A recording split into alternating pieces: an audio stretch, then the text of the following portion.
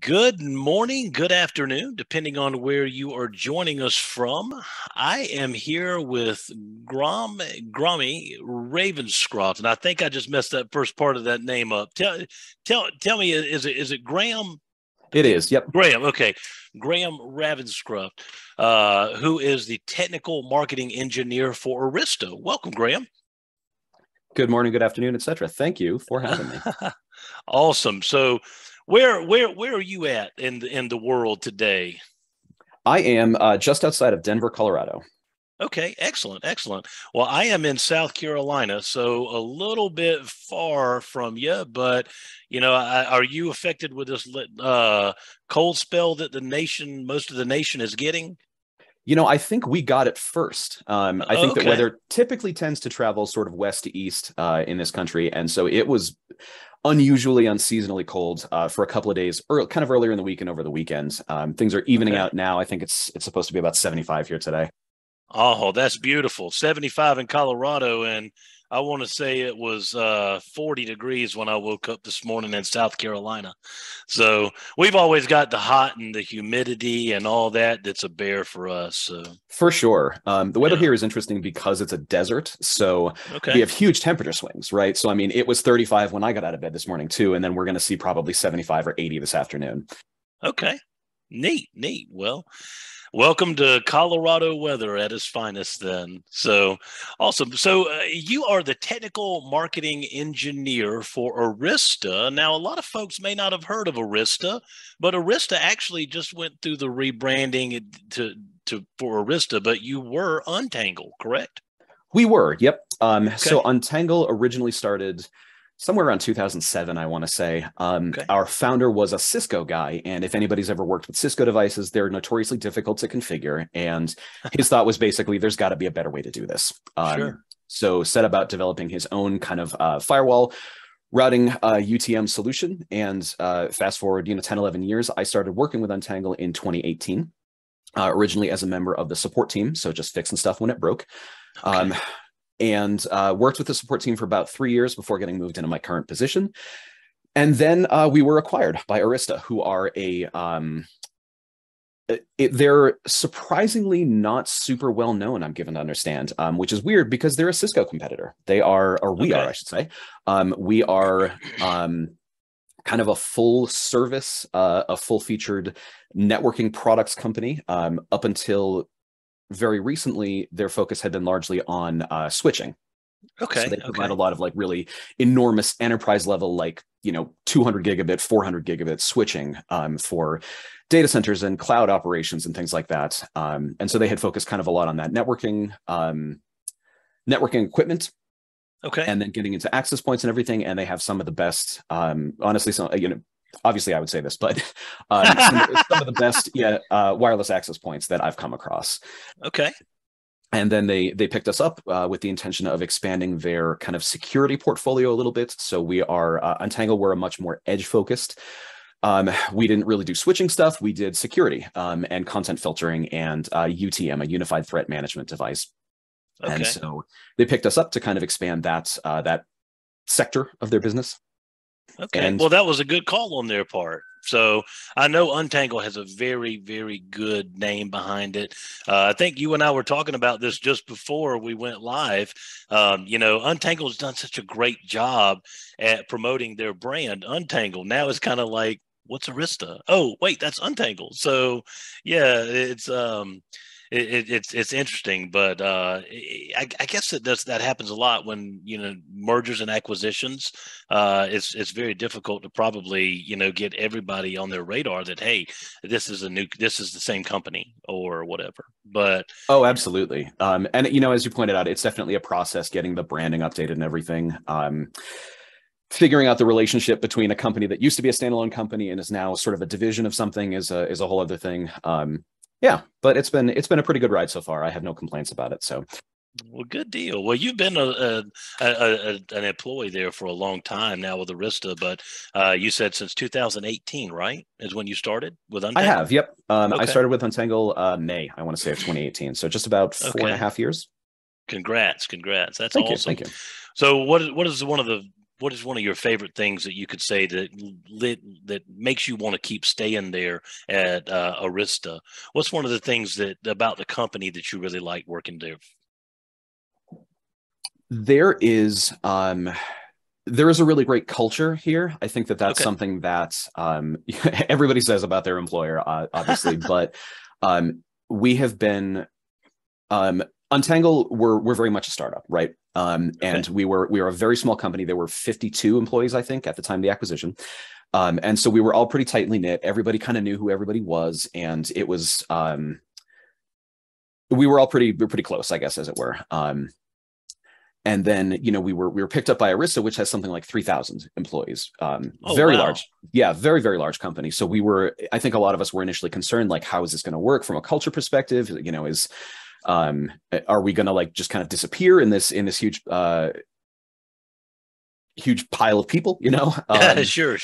And but everyone that we have worked with has been so welcoming and so excited about our products, which is really cool.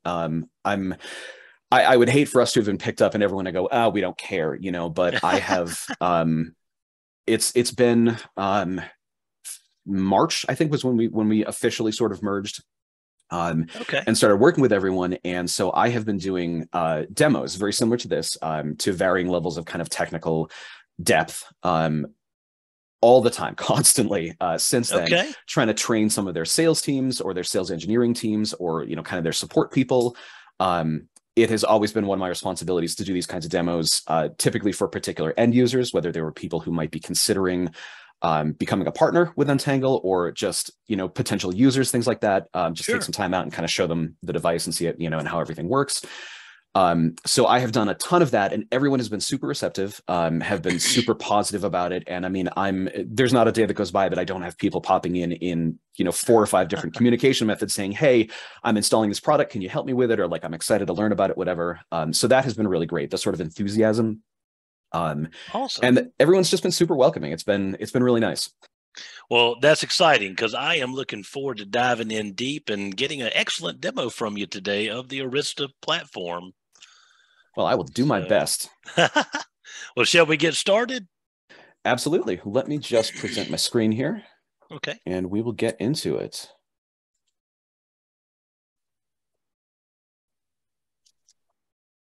Perfect.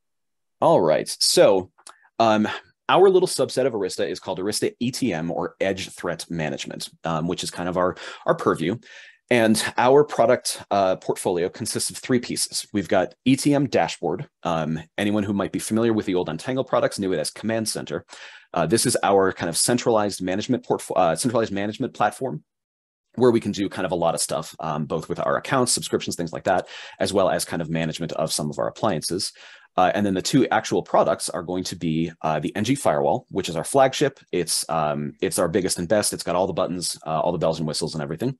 And its kind of younger sibling, what we call Micro Edge, which is a very lightweight edge routing device that has some kind of streamlined capacities and is largely intended for kind of a distributed enterprise type of situation. Generally speaking, we would have like a large NG firewall at your headquarters and then micro edge appliances at kind of your branch offices. So your smaller locations or somewhere where there's only 5 people and you don't want to have a full-sized firewall in place. So we can kind of offload some of that filtering capacity to that central NG firewall and centralized management, centralized, reports data and monitoring and all of that stuff. Okay. So that's kind of the general overview of the product portfolio, as it were. Our overall moniker is Q, Cognitive Unified Edge, and these ETM products are part of what the Q portfolio, which also includes wireless access points as well as wired switching hardware. Okay. And I have to admit to a deficiency in knowledge when it comes to those particular parts. Those are the parts that we kind of got from the Arista side of the house, and I don't know them as well as possible to be able to really speak to them super competently. But thankfully, I do know the ETM product portfolio pretty well. So okay, fair enough. So with that said, what we're looking at here, this is our ETM dashboard. This is, like I said, our centralized management platform. So once we sign into it, we get this dashboard, which shows us kind of a heads up view of the fleet as a whole. So you can see the map there. It's got all these locations. These are physical appliances, or these are the locations of individual appliances, right? So we have, this one is actually not physically in Puerto Rico. It's in our Santa Clara office. But obviously you can kind of edit the location that's displayed for these things. And so these show you your appliances, the locations of all of them, as well as we've got this list here, which is kind of the same thing. This shows us all of the appliances associated with this account. And this is our demo account. So it has just a number of kind of dummy appliances that are in here that can be used for various purposes. Okay. And then some other just kind of heads up information. So if there are some alerts that have been delivered from some of these devices, we see those here, as well as some kind of collated information from the network as a whole. So when we look at, for example, this widget, top applications by bandwidth, this collates this particular report, top applications by bandwidth, for all of our devices and then combines them together. So what you're seeing here is kind of an overhead view of the whole of all of our appliances, our whole fleet of devices. Okay, now is that for all Arista customers or just what this dashboard is controlling? It's just this account. So this dashboard is, so we can click on here. You can see this is the Untangled Demo Gmail account. Yep. And so this is one specific account. And like I said, this is where we can manage like subscriptions and stuff. So your ETM dashboard account is roughly synonymous with kind of what we're looking at here. Okay. But yep, this is the heads up view of all of the particular appliances, and we can skip over to the appliances view here and see all of those individual. So each of these is a particular device. So we've got, for example, there's this is an AWS hosted NG Firewall. So we can deploy NG Firewall to a public cloud like AWS or Azure. We can also deploy it in a physical appliance. Let me find one like this Z20. I was going to ask you, that's pretty interesting. So that would be a SaaS appliance. Yes, it is. Yep. So yeah, those are, we have actually a surprising number of deployments that are essentially entirely cloud centric. So obviously you have to have something at the physical location that routes traffic to it, but the firewall doesn't have to be in the room. So as long as you can get traffic from each of these locations, or even if you've only got the one, you can still have this SaaS style cloud hosted firewall. Okay, interesting. So yep, there are those options. Like I said, we have confirmed deployments, and we have official images with both AWS and Azure.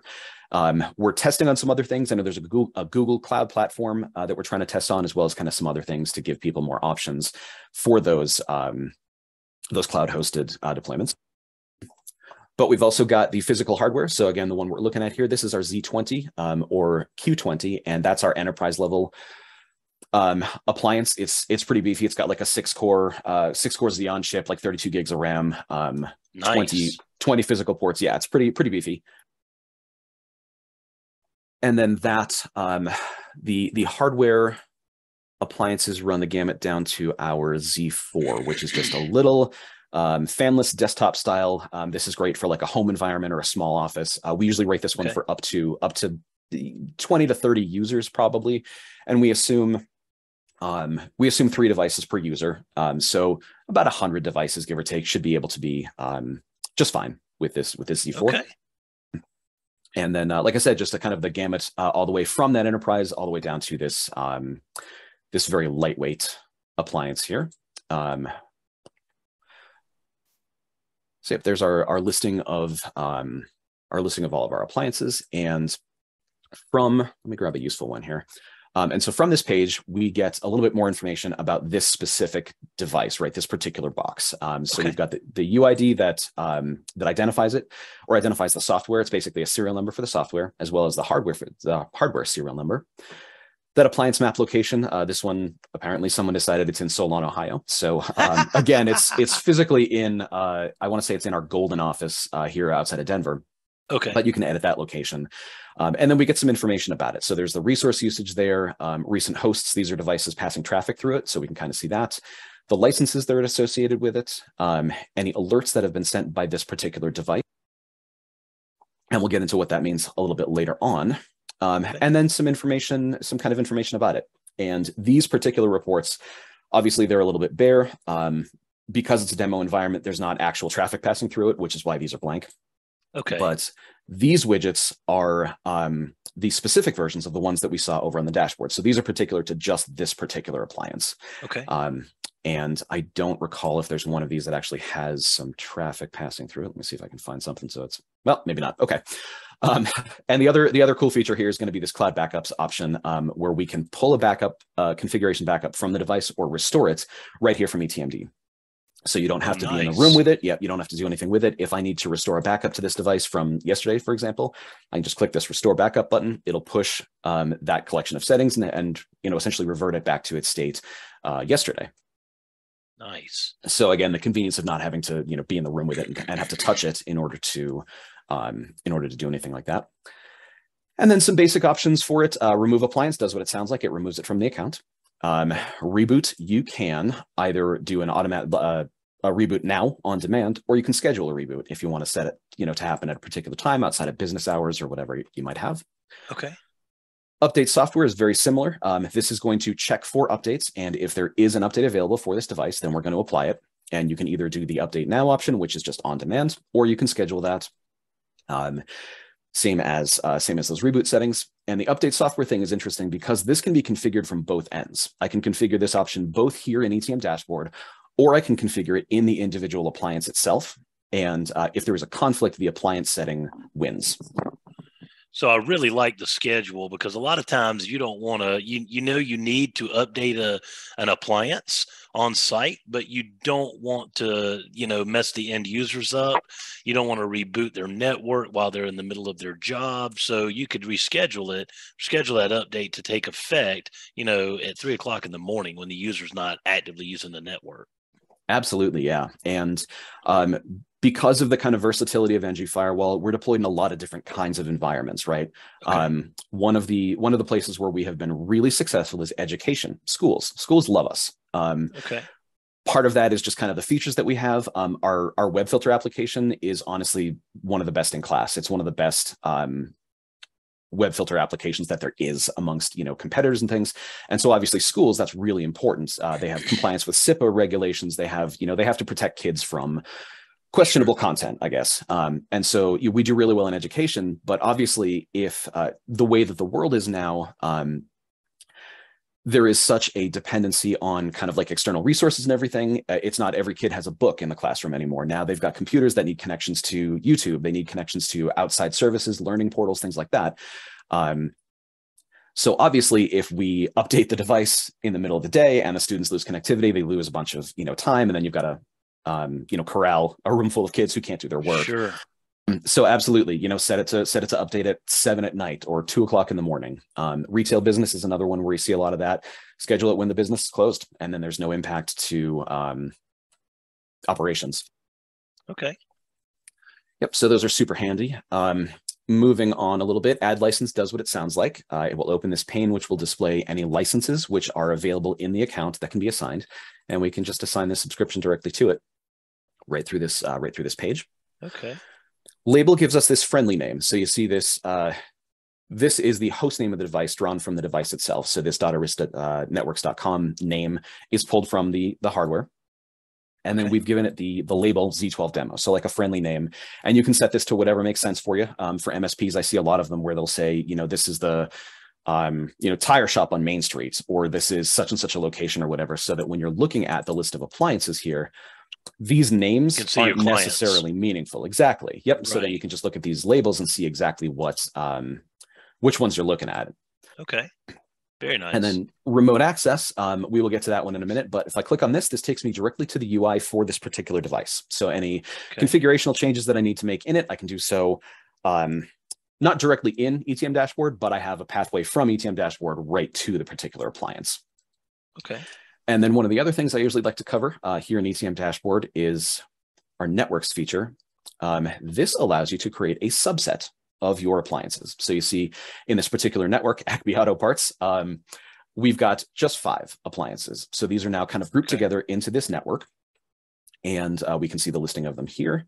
And this gives us a couple of interesting abilities and a couple of interesting sort of pieces of information. One is going to be this network performance graph, which will show us the network performance of all of the micro edge appliances. Micro Edge has really cool, intelligent routing features for WAN use. And one of the things that it does is it tests each of those WANs constantly, effectively. And it's looking for, as you see there, jitter, latency, packet loss. So we're looking for those features on those particular WAN connections. And then this network performance widget will show us kind of aggregate results of those tests for all of the micro edge appliances we see. And then it just kind of averages them together.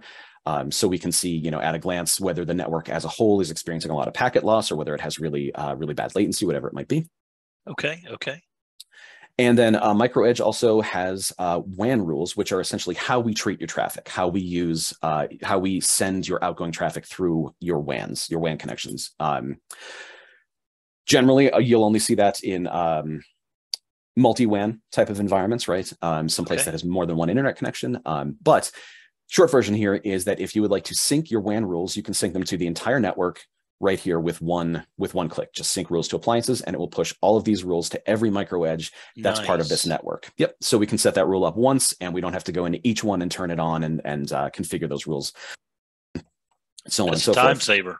It is, absolutely. And we're definitely working on kind of expanding that theme, that concept a little bit to have a lot more kind of centralized management capacity here in ETM Dashboard, so that, again, you don't have to touch every device in your network to get them all kind of synced together configurationally. Okay. But the real party piece here I like is this software-defined networks feature. This is very similar to the Cisco Auto VPN feature, and it allows us to create a mesh VPN network within this network with any or all of these devices with like 3 clicks. So I can pick, this is going to be the sort of the donor unit. I click configuration, and all I got to do is pick the endpoint address. So the external IP address that's associated with it that the VPNs are going to connect to. And we can either set it to automatic and leave it alone, or we can specify one if I want to use a different address. And then we pick the subnets located behind this device that need to be shared to the other devices in the VPN. And then I click save.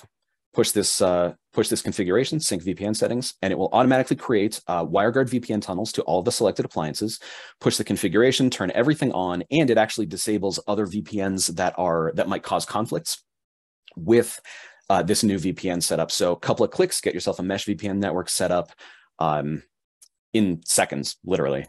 Nice. So you could actually print between different offices if you needed to. On different subnets. Yeah, absolutely. So you can set up kind of a whole, if you're standing up five offices, for example, you can connect all of them right here through this, again, with one click. Okay. And then all of those offices can access one another. Everybody can use, if there's a printer that everybody prefers that, maybe it's an HQ or something. Sure. Yeah, you can print like that, network resources. So you can share retail environments that might want to share like customer information or customer account details, things like that. Just share that stuff automatically to everywhere. Yeah, absolutely. So this is a really cool feature, and we're pretty excited about that one. And then just very briefly, alerts. We have kind of 2 different kinds of alerts here. So these are notifications that we're going to send to you when something happens, right?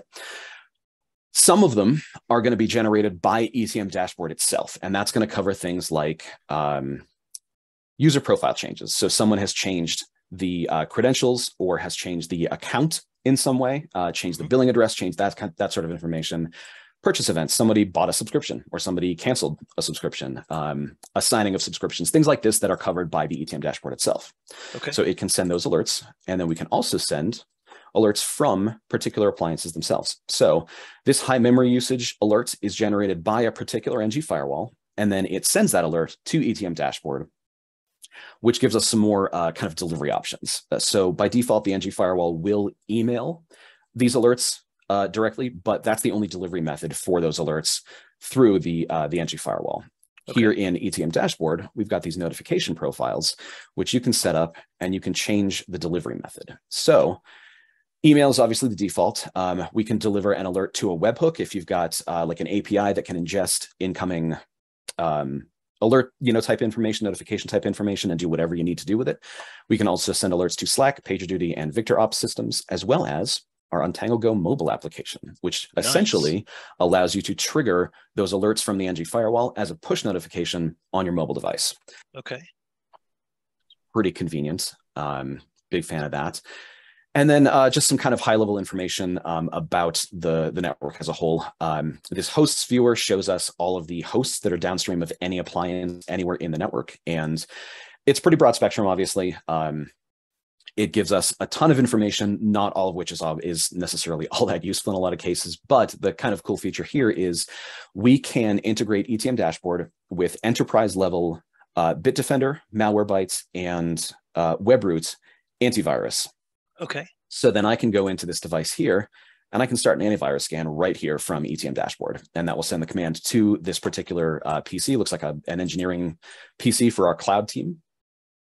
And it will send that command for that device to run its antivirus scan automatically without us having to tell a user, please run a virus scan or schedule something through the device itself. If we suspect that there might be an issue with this device, we can just run that scan ourselves directly here, which is pretty convenient. Nice. Policies allow us to sync configurations from a donor appliance to target appliances. There are kind of two pieces to this. One is going to be this template configuration option, which is basically a system snapshot. This is going to be all of the settings in the device with the exception of like WAN settings, things that would require it, ISP settings so that it can connect to the internet. But it's everything else. All of your filter settings, all your application settings, essentially, everything about the device. And then we will sync it from device A to devices B, C, and D, or whatever you specify. Okay. So this can be useful for, as the name suggests, a template, right? If you are an MSP who wants to have a kind of base configuration that you apply to your devices before you send them out to your users. Yeah. Yep, exactly. So you just pop in here and then you just pull the template from box A and then it copies that out to these other boxes. You send them on their way and they're good. And we can even do this with kind of a zero-touch provisioning system. So the device doesn't have to be online. Well, it has to be online to receive that configuration, but it doesn't have to be online to have the configuration pushed to it. So what we can do is we can box up, I can ship out this order, I can ship it out to you, box it up, get it in the mail. And while it's in transit from me to you, I set up the template configuration to push this template from my donor device, my master device, to your target device. And then once you get your box, you take it out of the box, plug in all the cables, it connects back to ETMD automatically, pulls this template configuration and applies it instantly. So you don't have to do anything. Nice. Which is pretty handy for sure. MSPs love templates. Absolutely. I know. Yep. I do. Yeah, absolutely agreed. And this is, again, something that we're working on kind of filling out a little bit more. One of the limitations to this particular system, as I'm sure you've realized, is it does require a donor box that exists, right? So this template doesn't live here in ETM Dashboard. It effectively takes a snapshot of the donor device and then kind of pushes that template out. So that donor device does need to be accessible, and you end up with kind of a box that sits there and is your template box, right? That doesn't necessarily have a ton of other use. So that's a bit of a drawback, and we're working on kind of centralizing that into ETMD so that you'll be able to do all of this from ETM Dashboard without needing that existing device, right? So you'll be able to manage all of this through the ETM Dashboard itself. Okay. And then there's a specific version of this. So if I want to just push my web filter settings, for example, I can do just that. So rather than all of the settings, I can just push whatever application configuration I want to use to my target devices. So that is pretty much the gist of ETM Dashboard. Those are all the really cool features about it. Okay. So the next thing that I kind of want to get into is I want to spend some time on NG Firewall. And typically I would just go to one of these devices. That's a micro edge. Typically I would go to one of these devices and show you how the remote access button works. Pretend I click that. And now here we are in NG Firewall. So nice. This is, again, our flagship. There's a lot of knobs, a lot of buttons, a lot of settings and options. It's really robust. So I will do my best to keep this to as short as possible. I get somewhat excited about this product. I actually like it a lot. I really believe in what it is and what it does. And I have a tendency to go on about it a little bit. So I will try to keep that to a minimum. But when we pop into the UI here, For the NG Firewall, we get a dashboard, same as we got in ETM Dashboard. The difference here is that this is information specifically about this appliance. So this is a Z4 server. It's actually sitting right next to me here, just a piece of hardware that I've got in my network. Okay. And we get some resource information about it, how much memory is being used, disk space consumption, the CPU load, etc., as well as some information about the network as a whole. Unfortunately, I also don't have any devices passing traffic through this, so things like reports are a little bit sterile on this one. But we see widgets similar to the ETM dashboard, and each of these corresponds to a particular report. So if we go to, for example, sessions per minute, this widget is a 5-minute view. So it's from now back to, it's an hour in this case. So it's kind of just a heads up, at a glance look at this report. But if I go to the report itself, we get a lot more detail. Oh, wow. Reports is one of the party pieces of NG Firewall. It is incredibly dense. It's really granular reporting, and we cover basically everything in here. So this particular report, sessions per minute, is the total number of sessions created per minute that's passing through this NG Firewall. Not a lot in this case, because it's just creating its own traffic. But if we go to something like, this is one of my favorites. This is the kitchen sink report, network, all sessions. This tells us everything this NG Firewall knows about every session that's passing through it. So by default, we get kind of a little bit of information. We get kind of where it's coming from, where it's going to, and the ports that are involved. But what we can do is open this details pane on the right-hand side. And now this gives us the rest of the information. This tells us everything else that we know. So we see kind of some layer 3 information here under the top.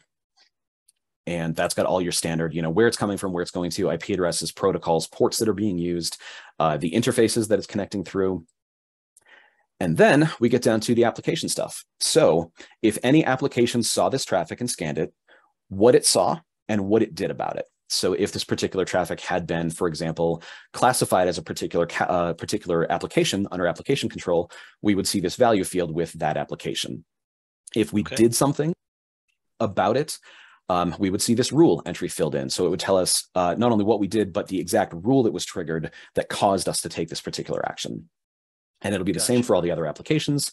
If something was blocked by the firewall, we'll see what rule blocked it. If we're doing SSL inspection, if we're doing threat prevention, if there's a block from threat prevention, we'll see the reputations in here. We'll go into that, kind of what that means a little bit. But like I said, super granular, great for troubleshooting, and great for admins who need to have a lot of visibility into their network and really have a good idea of what's going on and what's happening with traffic passing through.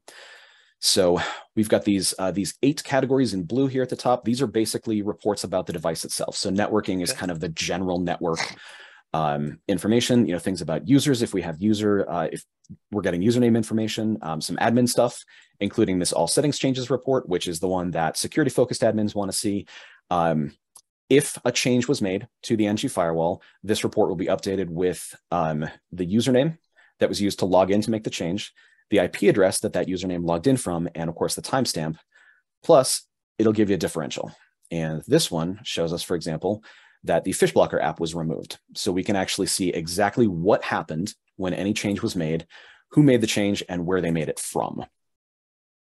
Nice. Which is super helpful, yeah. So these are system related. And then as you can see, each application has its own report section. So if we want to see just what web filter saw, we can go over here and we can take a look at something like all web events.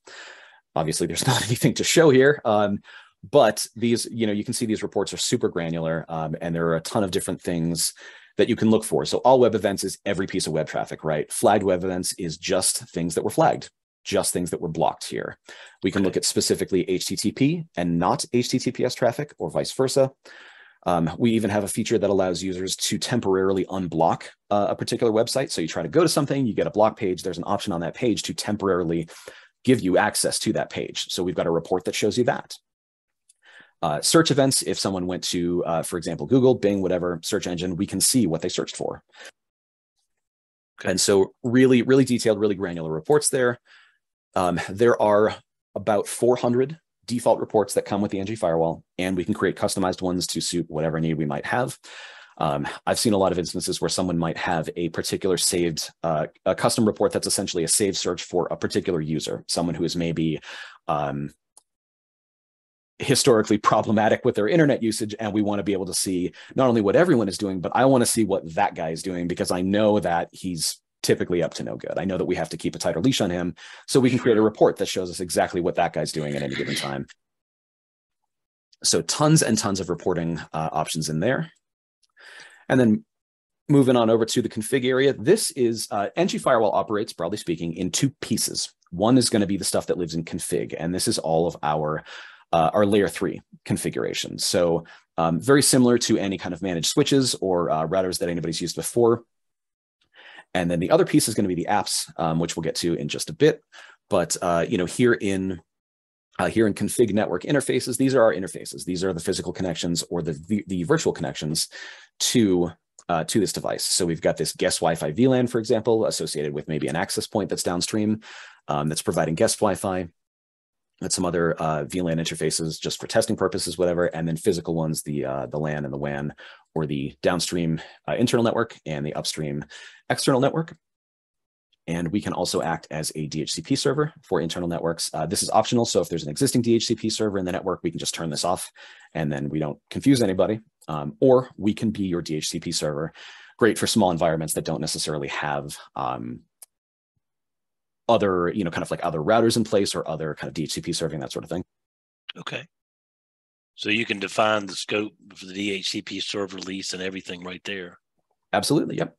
And so this, the range does need to be within the subnet that's associated with the interface. So this is a .2.1/24. So we've got .2.0 through .2.255. Obviously, .0 and 255 are reserved for system use, but I mean, we can set this as low as .2, and this one as high as 254, and that'll give us, well, that's too many. And that'll give us about 250 assignable IP addresses. If we change this subnet to something like a /23, then we can take this one up to 3.24, and that gives us about 500 addresses. So as long as you're relatively confident in your subnetting, you can absolutely set up kind of whatever the range, whatever range would be appropriate. Okay, nice. And then we can also alias to this interface if there are other IP addresses that we want this interface to know that it owns. So for example, it might also have 168.3.1. And that will alert this interface that it knows and can respond on both of those subnets. Okay, nice. So it would respond to like a ping attempt or something. Yep, exactly. Okay, so then if I set this up and then I try to ping to .3.1 or to .2.1, I'll get responses from both. And this interface will then be able to route traffic to anything in .2.x or .3.x in that case. So an alias is very similar to a static route, which we can also do a different way. But yeah, I mean, kind of your basic layer 3 configuration should be pretty familiar to anyone who's, like I said, has used managed switches or other routing products before. Sure. Got your standard port forward rules. If there is traffic that exists out on the internet that you need to allow into the network, you can set those up here. So as an example, we've got this inbound traffic port forward to a web server. So any inbound TCP or UDP traffic on 80 and 443, we're going to send it down to this .29.250, which is a web server. NAT configuration, if you need to set up NAT different from the default. So outbound traffic on a WAN is going to have this option set by default, NAT traffic exiting this interface, which is standard behavior for any kind of internet-facing device, like an edge device like this. But if we need traffic that is exiting this interface to come from a different IP address than the actual IP address, so currently .29.124, if I need this to come from a different address, I can set up customized NAT rules here. Bypass rules are kind of a cool feature. So we talked a little bit about the separation between the layer 3 and layer 7 stuff. The layer 7 stuff operates in a space we call the UVM, or the Untangled Virtual Machine, which is a layer 7 engine that runs the applications as well as the UI. And bypass rules give us the ability to bypass the whole UVM. So any traffic that is bypassed is only handled at layer 3. So it's only subject to the configuration you see right here. It never sees any of the applications. So WebFilter doesn't look at it. It won't be captured by captive portal, things like that. And there are a couple of reasons that we do this. One of them is going to be for something like a guest Wi-Fi. You're on your own. We're not going to filter or protect your devices in any way. We're going to give you basically unrestricted access to the internet. Okay. We can do that. But it also, the transition from the layer 3 area up to that UVM and back down sometimes causes issues with certain kinds of traffic, right? And VoIP is a great example. VoIP traffic is notoriously fragile. And so that transition back and forth between the UVM and the core part of the system can cause VoIP issues. So we bypass this VoIP traffic. We never pass it to the UVM. It's handled basically transparently. And I mean, this is our recommendation for anyone who has who's using it with VoIP services, right? Is just bypass it. Don't bother trying to pass it through individual applications and that sort of thing. And we can also bypass anything that doesn't necessarily need to be run through content filtering, right? So this example is a network printer. So we've got that that's multifunction printer in the office, and we don't want to run its traffic through application control. We don't want to potentially get it caught by the captive portal and things like that. So we can bypass that device, and so it is never subject to those limitations. Gotcha. Moving on a little bit, filter rules. These are your standard isolation kind of firewall-y rules, right? So we've got some examples here. This first rule allows people connected to our guest Wi-Fi interface to access the internet, but nothing else. So they can't talk to any of my internal devices. But they have access out to the internet. And then this same rule in reverse prevents all of my internal devices, my wired office computers and IoT things and whatever I might have, from talking to anything that's on that guest Wi-Fi. So just kind of security and isolation in both directions for both parties. Kind of putting that guest Wi-Fi on a DMZ, so to speak. Absolutely. Yep. That's so the combination of, that bypass rule and this combination of rules. Yep. So the guest Wi-Fi, like I said, it can access the internet. We don't touch its traffic. We don't do anything with it, but it's not allowed to talk to anything inside of the network and vice versa. Just in the off chance, sometimes people aren't as careful as they should be, and we don't run any risk of someone's on their iPhone and goes to a malware website and then infects my entire network. Sure. Or what have you. And then some kind of more specific rules. This is very similar. This rule is going to block this particular device, .29.144, from anything that's not a WAN, anything that's internal, right? So this server can communicate with the internet, but not with any of the other devices that it has. So maybe this is a web server, maybe this is, like you said, it's a DMZ, so that we just don't want it to be able to communicate with anything internally, just in case. Okay. And then we can create some really specific rules, like we'll get users who will say, "Hey, I'm distributing my workforce. I'm letting them work from home, but when they're connected via the VPN, I don't want them to be able to access anything except their own computer." So we can create a rule like that. So we can say traffic coming from OpenVPN that has this particular IP address is only allowed to access this one particular device. So this might be maybe a file server that everyone needs to have access to. Maybe it's the user's own desktop computer in the office so that they can effectively RDP to that computer, but they can't get to anything else. So we don't run the risk of anybody, connecting to things that they shouldn't be able to. Okay. And then options for DHCP serving. So this is when we are set up as a DHCP server. Unfortunately, I don't have any leases here to show you, but any leases provided by the NG Firewall will appear here on the right-hand side. And then we have static DHCP entries, which are your reservations. If a particular device should always get the same IP address, we can configure it here rather than statically assigning it on the device itself. And there's even a handy add static button here. So if I want to just create a static DHCP entry for a particular device that's already leased, just click that button once, it'll move it right over. And we have a reservation set up. Awesome. And then some troubleshooting tools. I'm sorry, were you going to ask a question there? No, I was just going to tell you that I find that very helpful. If you've got something and you want to make sure it always keeps that same IP address, sometimes you just can't get in static the NIC locally. So that's very nice that you can add the static there, set a static entry for the DHCP Absolutely. lease. Yeah. It's super useful for policies. It's super useful for application settings and things. And even just keeping track of stuff. I see your device connect to the network. You bring your laptop into the office, you connect it to the Wi-Fi, whatever it might be, and now I can go, okay, well, whenever I see Scott's laptop, that always gets this IP address .123, right? Yep. And now I know .123 refers to specifically your laptop. So that gives me the ability to then create policies that affect you specifically based on that IP address. But again, we go back to reports. I can create a report that just that filters down, that windows down to just your specific IP address, so I can see what that laptop is doing at any given time.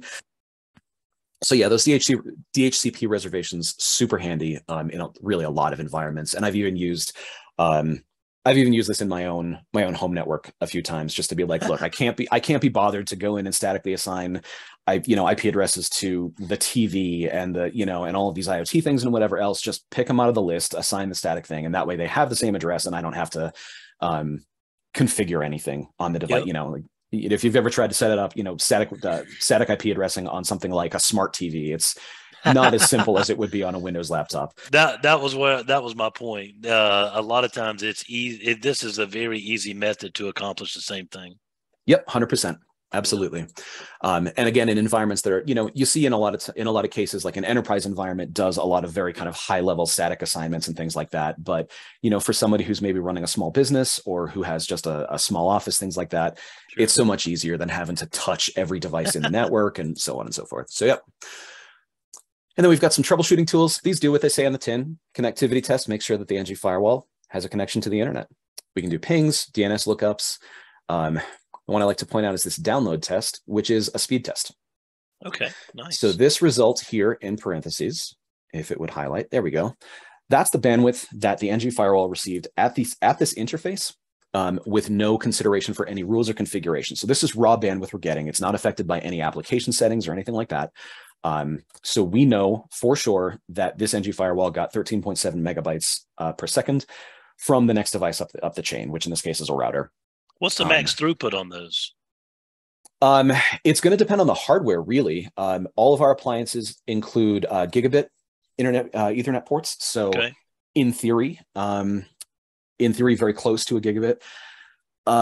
Some of the smaller devices, something like the Z4, that runs on a J1900 Celeron processor, so it's not super beefy. I would say that throughput for a Z4 appliance probably caps out at about half a gig, so about 500 megabits a second. And then going all the way up to the enterprise devices, the Z20 or the Q20 appliance has 10 gig SPF plus ports, and we expect throughput to be roughly similar to that.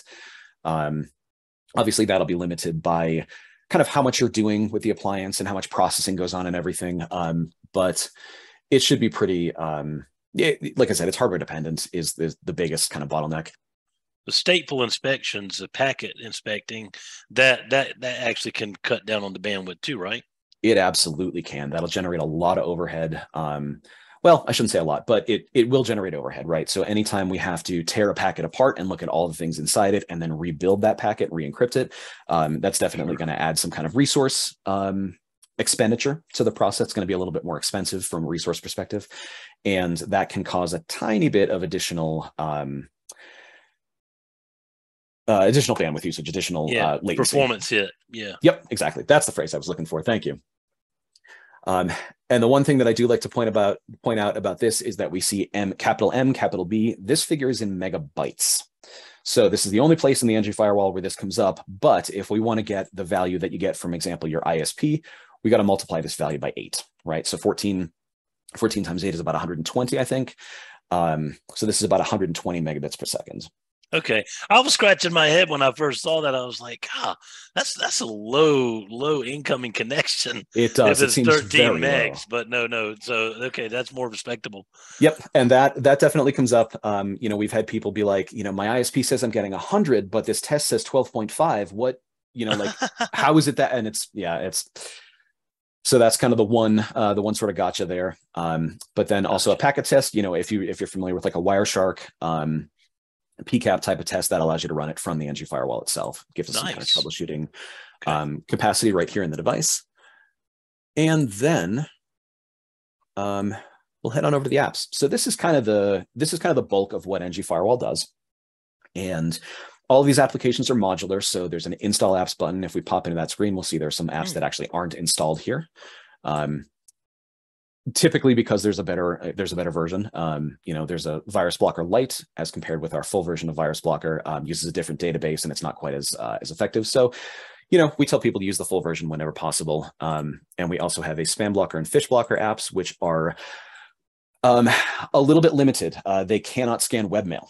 So they are of a fairly limited utility nowadays. If you have an on-premise email server, then you can absolutely use Spam Blocker, but they're just scanning SMTP port 25 email.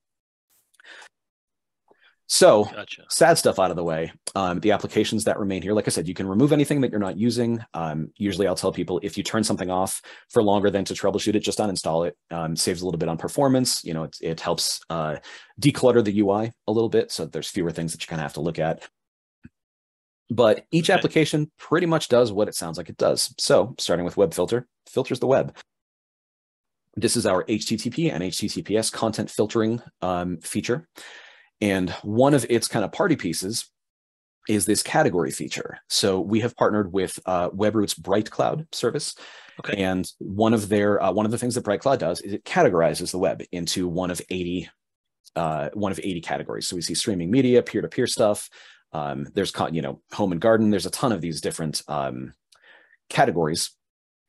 And the number changes every time I see it, but they claim something on the order of 32 billion with a B URLs have been categorized. Wow. So yeah, quite a lot. And so this allows us to, if I don't want anyone to get access to hunting and fishing websites at all, this is going to block everything that would come back in that category. Okay. With just that single click. One of the kind of security features that we build in is that this security category, we're going to block all of this stuff by default. So when you install WebFilter, these 7 categories are automatically enabled. So right out of the box, we're blocking phishing sites, malware sites, keyloggers, et cetera, things and stuff, that sort of thing. And we also block the adult and pornography category by default. I imagine that most workplaces typically will not want to allow adult content. So sure. That's one of those sort of executive decisions. But of course, if you do need to allow it, you can just pop right in there and turn that off. Which brings us to our block sites and our pass sites. Block sites are specific websites that we want never to be accessible. So for example, we're blocking Facebook here. And then a pass site is the opposite of that. So a pass site is a site that is always allowed regardless of what its category setting might be. Arista.com. Yeah, Arista.com. So we always want the corporate website to be accessible no matter what else we might be blocking. Okay. And we do have this site lookup feature. So we look up the old website, untangle.com. We can see this belongs to these 2 categories, computer and internet security and business and economy. And if we block either of these, then the website will be blocked because it belongs to a blocked category. There is an option here to suggest a different category. Things do get miscategorized sometimes. And the nice thing about this is there is this option here where you can just select a different category that we want to put it in and then click the suggest button. This sends that request immediately to the Webroot team, and a human being, like a real actual person, reviews it, checks it out to make sure that it aligns with that the suggestion aligns with what the website actually is. And typically those changes get made sometimes within hours. So it's really pretty quick. They're pretty responsive. And there's actually also a tool on their website that you can use to do the same thing. Very nice. And some of the other kind of fun features here, we have the ability to look at SNI, server name indication information, which allows us to block HTTPS encrypted traffic without decrypting it. So we have another ancillary application called SSL Inspector, which does our HTTPS decryption. SSL Inspector is powerful, but it, as with anything that's very powerful, there is some kind of extra stuff that you have to do to get it running, and it tends to cause some issues. So we don't need to use SSL inspection in order to be functional. So obviously Facebook has been using HTTPS pretty much the whole time. If we were not decrypting that packet header, we would not see the URL for Facebook. We just see the communication between the 2 IPs, which would mean that something like this rule would never work because we wouldn't actually get access to see that URL. With this SNI information turned on, like I said, we don't have to do packet decryption. And it renders both WebFilter a little bit more performant, but it also makes it a lot easier to block traffic.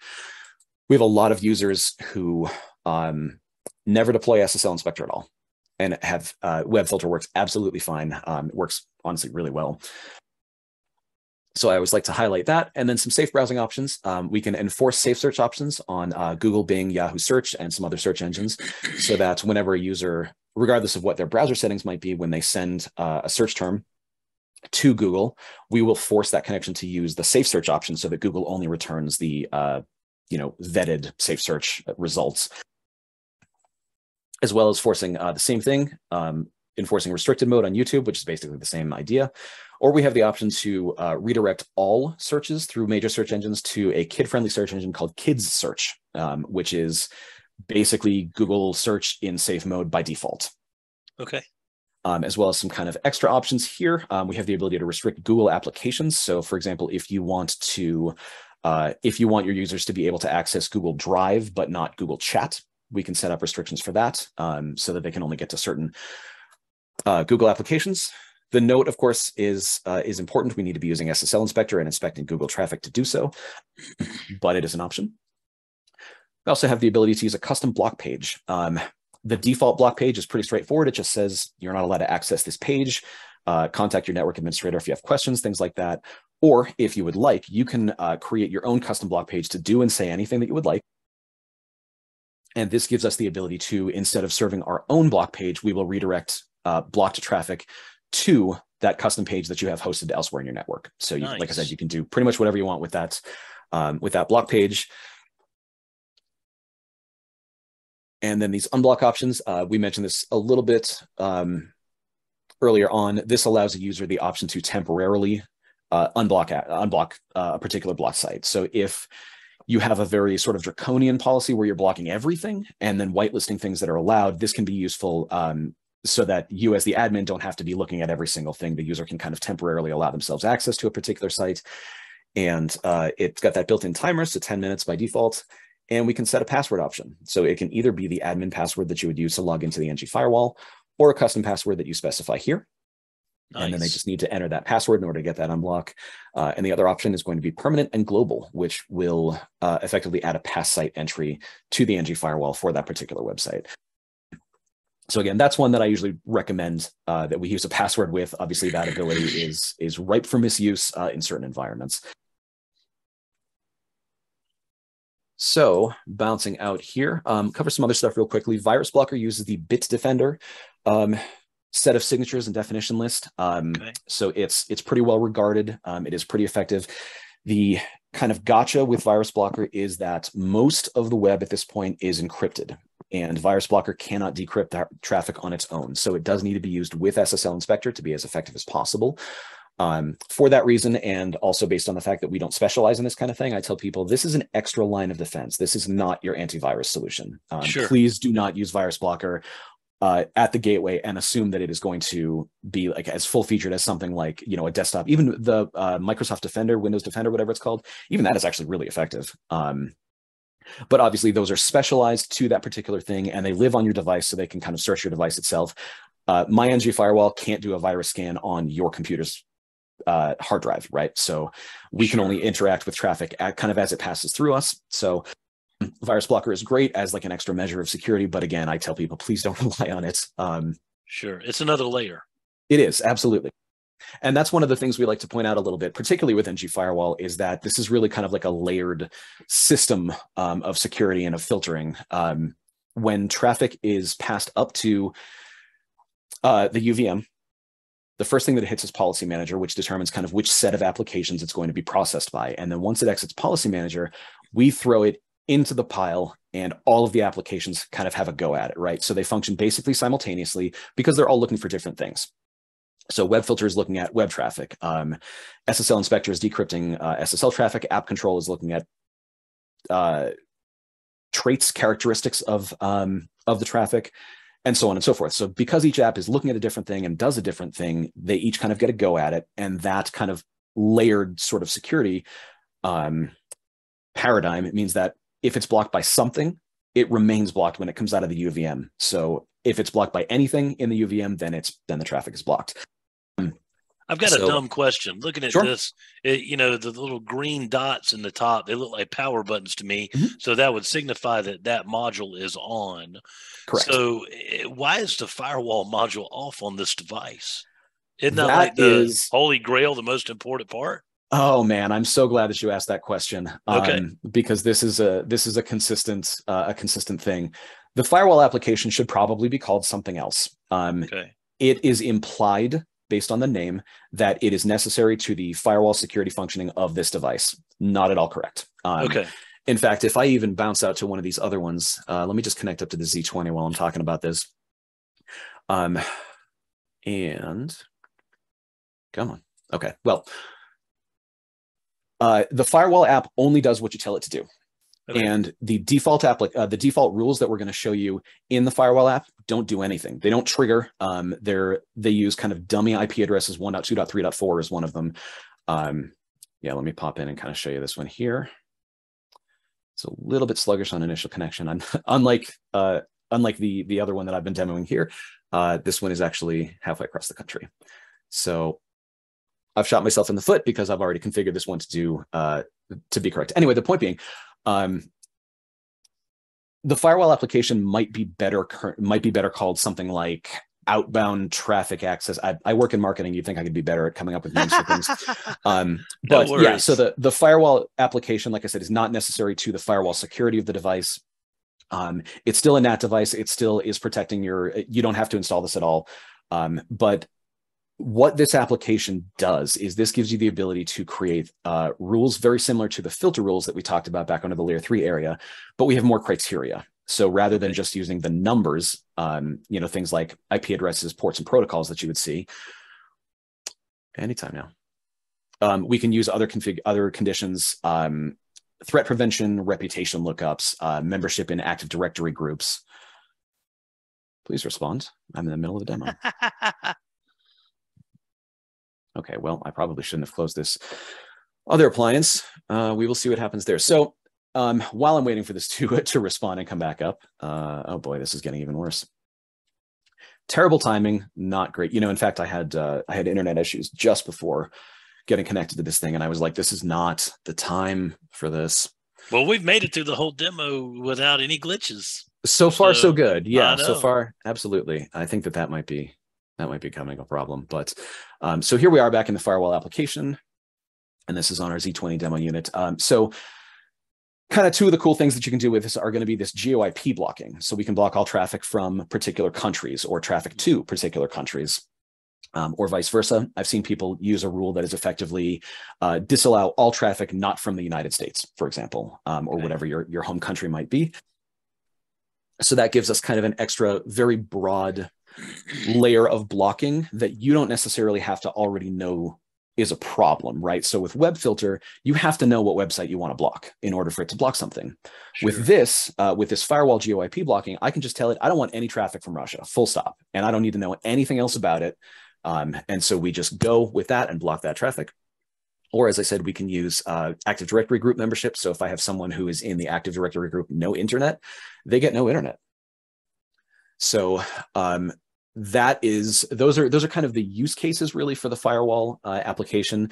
Typically, if you have the ability to create something in both the firewall application and in filter rules, you usually want to do it in filter rules. They take place earlier in the network stack, and they tend to be a little bit more that lends a little bit of performance kind of back to the NG Firewall that we would lose if we were to pass it up to application processing. Okay. So because this is a different unit, you can see we've got spam blocker and fish blocker there. I'll cover these very quickly. Not a lot of options here. Essentially, whenever a piece of email comes in, it is scanned, and certain traits of that email are assigned point values. So if the email is all in caps, or if it begins with the phrase "Dear Beloved," or if it's from Nigeria, various and sundry attributes, each of these is assigned a point value. And then that point value is totaled up. And if it is higher than your strength setting here, we consider the email as spam. And then we'll take action based on what that is. So obviously we can set it very low or very high. And then we've got this super spam threshold. So if anything came in with a point value up above 20, we're just going to drop it at the gateway. It never comes into the network at all. And then based on the action type that we have here, we can mark an email, which means that we pass it through to wherever it's going, but we append the word spam to the beginning of the subject line. Okay. We can pass it, which means we don't do anything, in which case you would still have reports entries generated for it, but the email itself is not altered in any way. We can drop it, which does exactly what it sounds like, or we can quarantine it. So we can put it into kind of a sandbox where that email is not, no scripts will run, it doesn't include any inline attachments, things like graphics, that sort of thing. And the user for whom the email was destined will receive an email from the NG Firewall that says, hey, you have a quarantined email. Please click this link to go to manage your quarantine. And then they can go and they can review the email and either release it, in which case it is marked as not spam and pass through to them, or they can drop it there. And then we make a note about that particular email that this is definitely spam and we should ignore future emails that fit these characteristics. Okay. And then Fish Blocker is essentially an add-on to Spam Blocker. It runs on the same engine, and it has very few options, as you can see. This is just the difference between Spam Blocker and Fish Blocker is that Fish Blocker is specifically looking for phishing stuff. So it's specifically looking for phishing strategies and attempts to glean information from people via various phishing tactics, whereas spam blocker will catch, marketing emails and things like that. Okay. So again, the limitation with those two is that they're scanning SMTP port 25 only.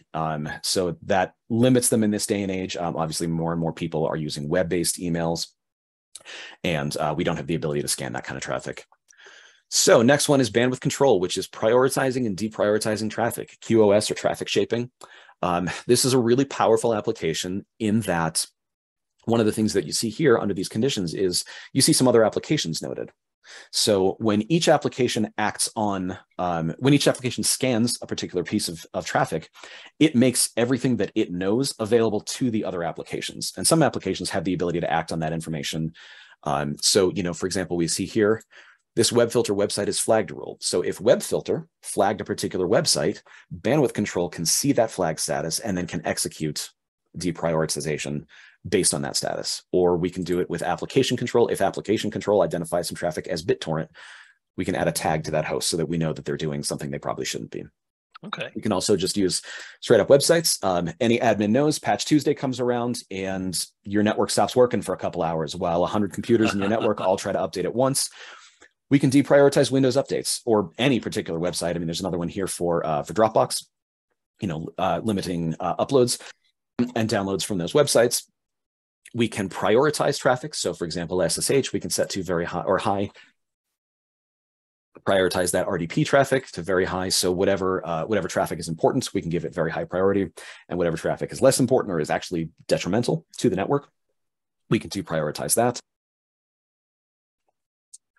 So bandwidth control, pretty powerful, pretty straightforward. Is this back up yet? No, it's dead, alas.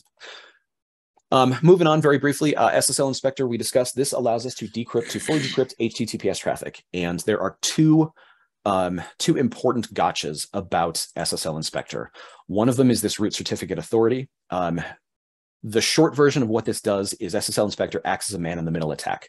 So you try to go to google.com, the NG Firewall stops your browser session, masquerades as your browser, connects to google.com and says, hey, give me the www page. Google responds, returns that page, then the NG Firewall has it. So then we strip the encryption, pull that packet apart, pull out everything that we need from it. We then need to re-encrypt that traffic before we send it back down to your device. Problem is, we're not google.com, so we cannot apply the security certificate google.com to that traffic. So we need to download a root certificate authority to install on your computer that tells your computer that it can trust certificates signed by untangled.com or whatever the device might be, right?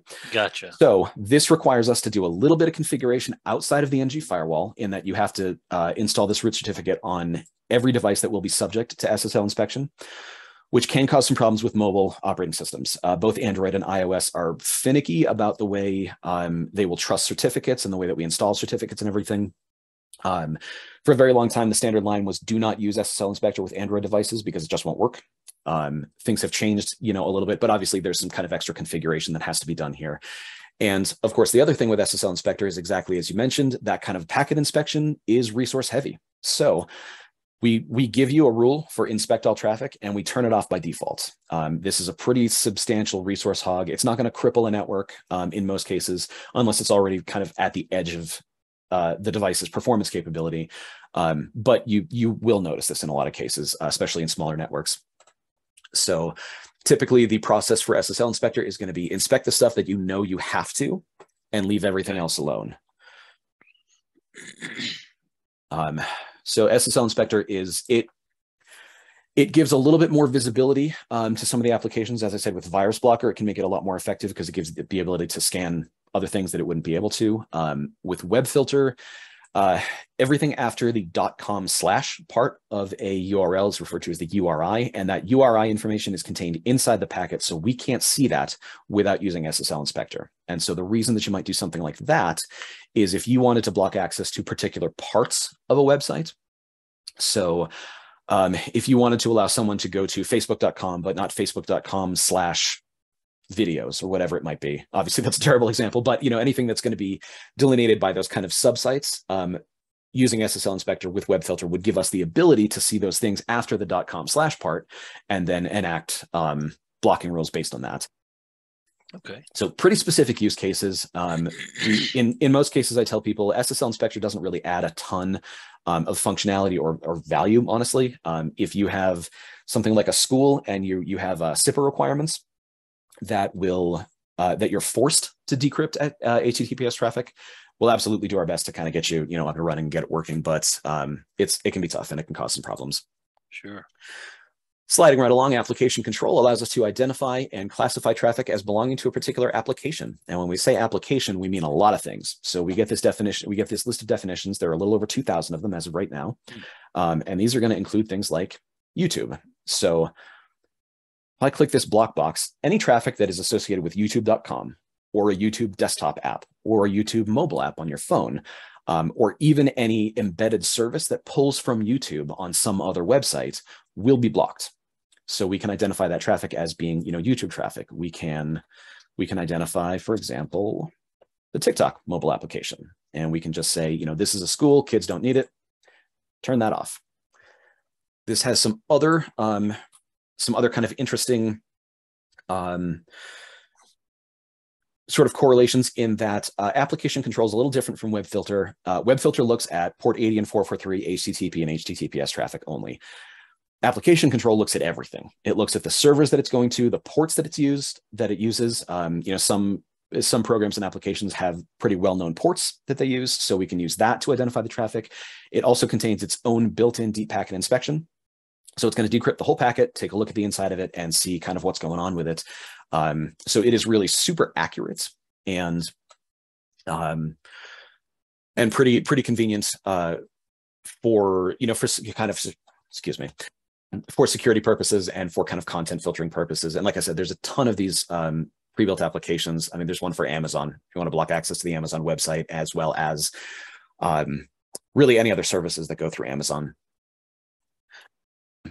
So that is a pretty useful one. The one caveat that we like to point out here is that there's a signature for TCP traffic, for example. So it is possible to use application control overzealously and to break your network. But in the cases of something like, there's a signature, for example, for 4chan traffic. If you're familiar with 4chan, it's really not a place that you want people to be able to access in most cases. And so we can just kind of block access to that. And the additional kind of benefit to using app control with WebFilter is that, like I said, WebFilter is looking specifically for 80 and 443 HTTP and HTTPS traffic, whereas sometimes other services will use different methods of communicating. And this kind of covers those other things. We have a signature, for example, for UltraSurf, which is a proxy application that was developed by the CIA to get around the Great Firewall of China. So this is designed to anonymize traffic at like the highest possible level. So UltraSurf as an application, it will use every possible trick that it can at its disposal to get your connection to work. And the reason I bring this up is the difference, of course, between a block and a tar pit. Block notifies the originating device that the connection has been closed. So you try to connect out, we block that traffic, and we tell you, hey, I'm closing this connection. And so the device knows that that connection has been actively closed and interrupted.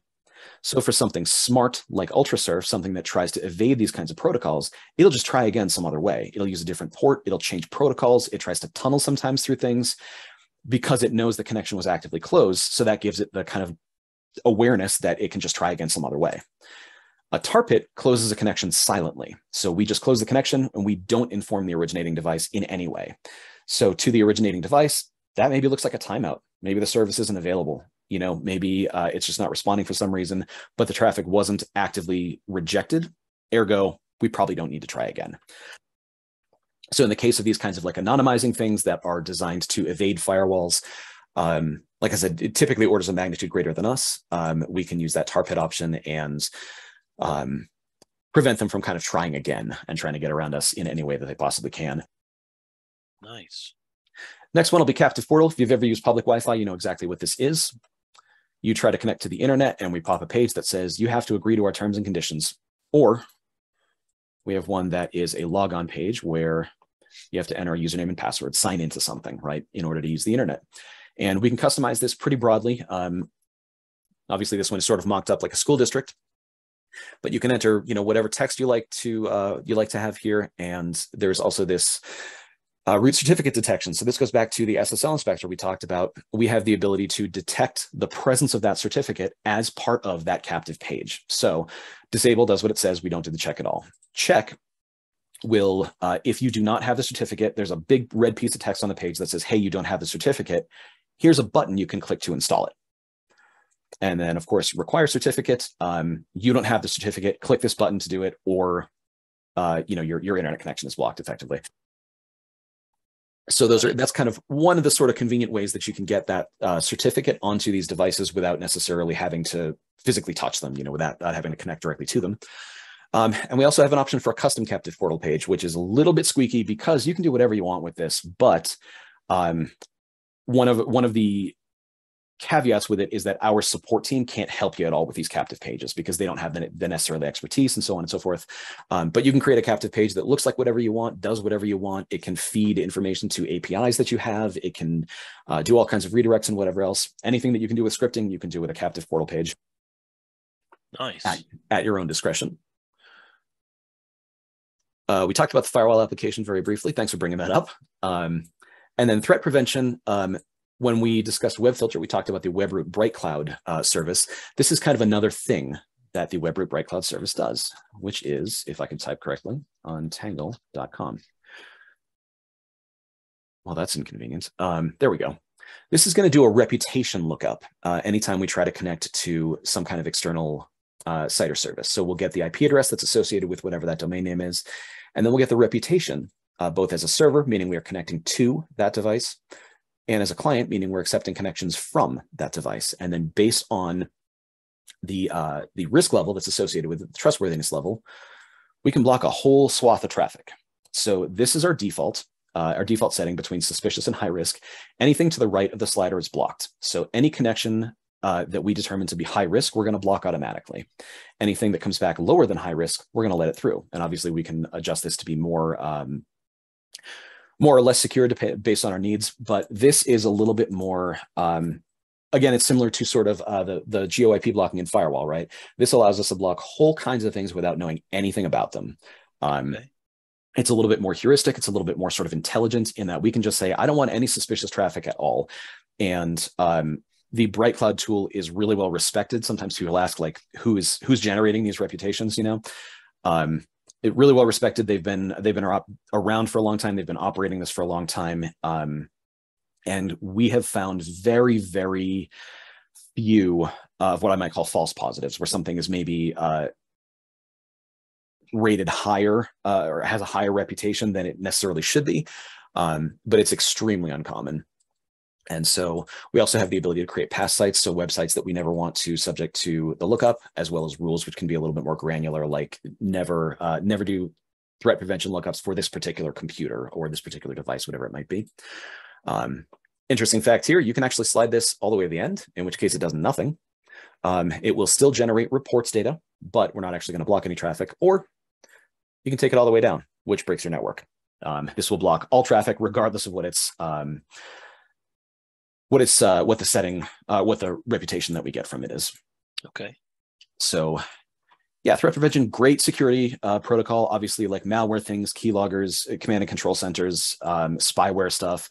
Obviously, all of those things are going to come back as high risk. So you can just kind of block the whole kit and caboodle, as it were.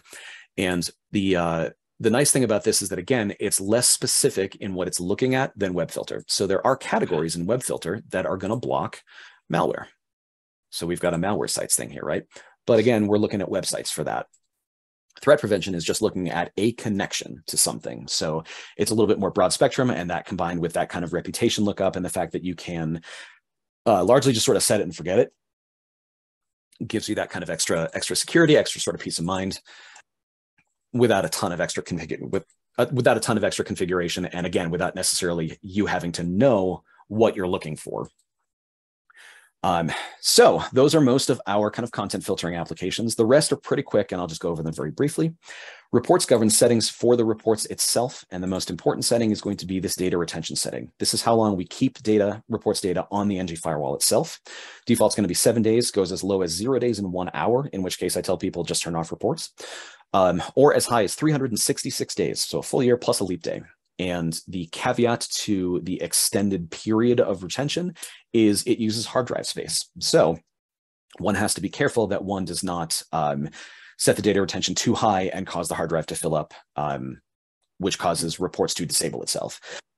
I have seen it deployed with the 366-day retention period one time. It was on a custom installation that had a 2 terabyte hard drive, so 2,000 gigabytes, and it was about 65 or 70% full most of the time.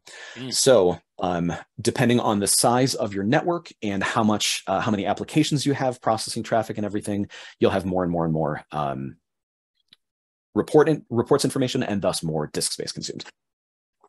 And then we also have the ability to connect to a Google Drive backup account. So each day we can send daily reports to a Google Drive account so that you'll have kind of it gives you a little bit of a buffer in terms of what reporting you have available, and it gives you kind of offsite storage, as it were. Policy Manager, we could spend so much time talking about Policy Manager, and I wish that this was a better appliance for this. Policy Manager allows us to create groups of users effectively, and each set of users can have their own policies or their own set of applications. So I'm just going to add, I'm trying to add, there we go. And we're going to set this as a parent of the default. So we've got this default policy. Any traffic that we do not expressly move out of the default policy stays in the default. And here we can see these are the applications which are installed in the default policy. And then in the child policy, we can see that it has no applications installed. So if we go back out, so let me just save this so it commits. If we actually go back out to the apps page, we see the default policy here. If I change this to the child policy, nice. There is nothing in it. Well, there we go. There's nothing in it. Yeah. So this allows us to create exceptions to our usual network policy. You know, the example that we like to give is you block social networking in your environment, but you've got a marketing group and they need to be able to get to Facebook. So you can create a default policy for everyone that blocks Facebook through WebFilter, and then you create a marketing policy that's a child of that, and you install WebFilter to that child policy. Now, we see over here in the inherited from column, this shows us where these settings are coming from. So everyone in this child policy, they get their virus blocker settings, their spam blocker settings, etc., from the default policy. But we see that WebFilter has no inheritance.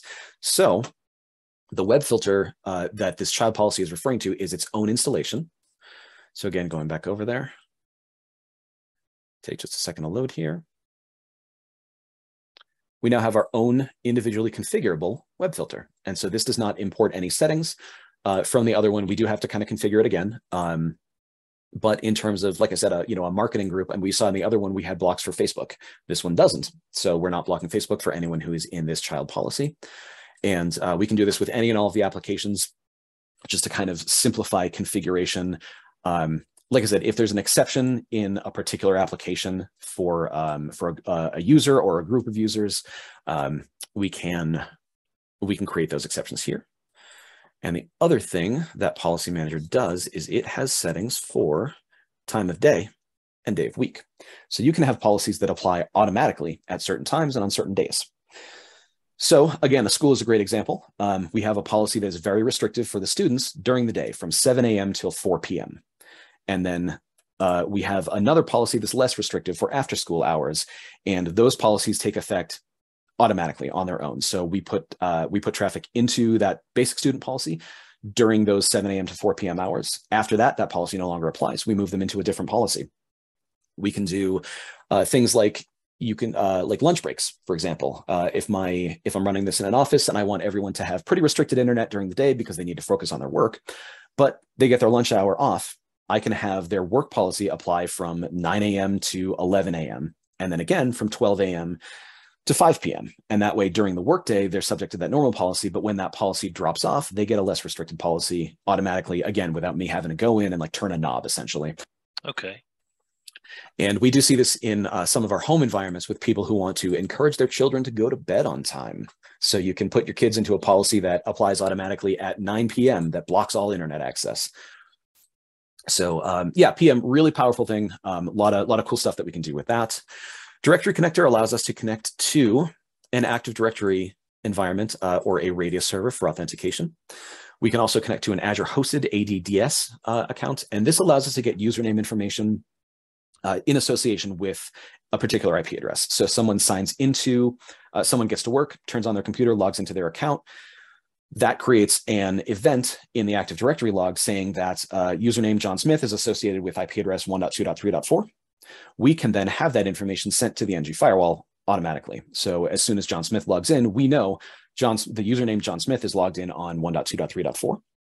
And that gives us the ability to create policies based on his username or based on his group membership. So we can create whole policies for people who are in particular Active Directory groups. So pretty useful for more corporate environments, typically larger places that will use Active Directory. Moving on, WAN failover. This will initiate a test to an external resource.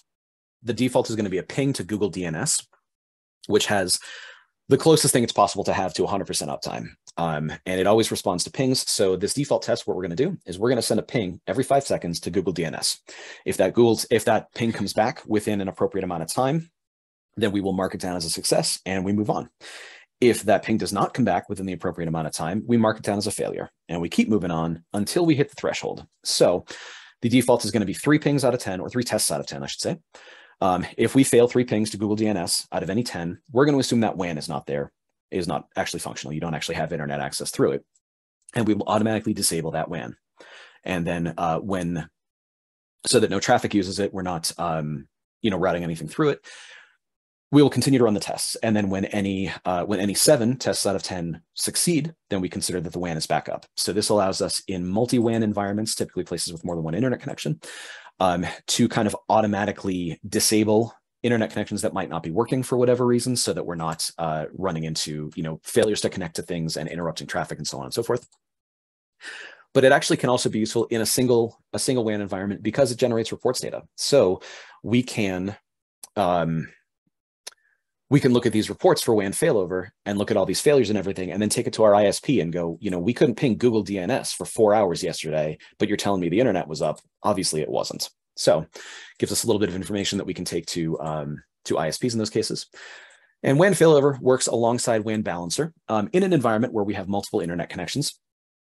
The default behavior is going to be round robin. So we're going to use internet connection 1, then internet connection 2, then 1, then 2, then 1, then 2 for outgoing traffic.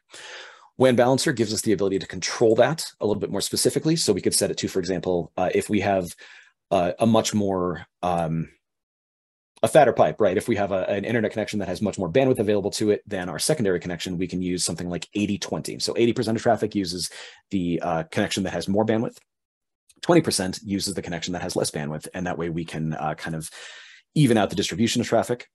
And we can also use this to create a kind of primary and backup WAN situation where we set 1 to 100%, meaning that it's used all the time, and 1 to 0%, which means that it's never used unless the primary goes down. So the combination of WAN balancer and WAN failover allows us to kind of automatically switch over to a backup internet connection in the event of a failure on the primary. And then we have WAN balancer route rules, which allow us to specify a particular WAN interface, a particular ISP connection for particular devices or certain kinds of traffic. So if you've got a server that you want to always use one particular very low latency internet connection, you can force it to always use that rather than using any of the other available internet connections. Nice. VPN support. We support IPsec, OpenVPN, and WireGuard, as you see here. And largely, if one is familiar with VPNs, they're basically all the same. They create a route to a remote resource. The differences are going to be IPsec is the oldest and the most well-adopted. IPsec is built into everything at this point. Other firewalls, Cisco Meraki's, FortiGates, whatever you might have, they all have IPsec implementations, as well as Windows has a built-in VPN option that is built on IPsec. Mac OS, a lot of basically any operating system that has any kind of built-in VPN capability is going to use IPsec. So it's got that kind of compatibility. and that kind of sort of broad acceptance, which is great. Again, especially if you need to connect to something that's not another ETM device, or accept connections from things that aren't other ETM devices. Next up from there is OpenVPN, which is a newer VPN. It was formed, I want to say, in like 2008, 2009, and is really simple to set up. There is a certificate file that you can download from the NG Firewall. You import that into the client, and you're all set. That's the configuration done for you. Whereas IPsec, you've got to go through. If you've ever tried to set up VPN connections from a Windows computer to a remote resource, you've got to enter in IP addresses and protocols, and you have to know all these details. OpenVPN, we give you a file, you import it into the remote client, and you're done. Nice. And so OpenVPN is a lot quicker to set up. It's a lot simpler to use in a lot of cases, but it doesn't have the same wide adoption as IPsec. So it's not always available for use with site-to-site type tunnels where you're connecting two remote networks together with devices that aren't other ETM products. And then the new kid on the block is WireGuard VPN. This is very similar to OpenVPN in that the setup is super straightforward, very simplified. But WireGuard was built with speed and performance in mind. The code base for OpenVPN is 500,000 lines, about 500,000 lines of code. The code base for WireGuard is 5,000 lines. So it's about 1% the size of OpenVPN. And as a result, it has significantly lower overhead. It's much faster and much more performant. And we use it internally ourselves. So we can kind of give it that dog food stamp of approval. But I tell people if they need a VPN and they don't have a preference, start with WireGuard and work your way back. I like WireGuard best, then OpenVPN, then IPsec, sort of in that order. But obviously, depending on the circumstances and compatibility issues and everything, you might sort of have your hand forced into one or the other. And the VPN option that we do not have listed here that I will cover very briefly is Tunnel VPN, useful for mostly home users. This is going to allow the NG Firewall to connect to a service like NordVPN, ExpressVPN, PIA, any of these kind of anonymizing, privatizing services. And that allows you to effectively connect your whole network to that service rather than a single device. So a lot of very privacy conscious folks like to use that particularly in their home networks. Nice. So that is an option there. Intrusion prevention pretty much does what it says. And this is one of the places where I tell people install it and walk away.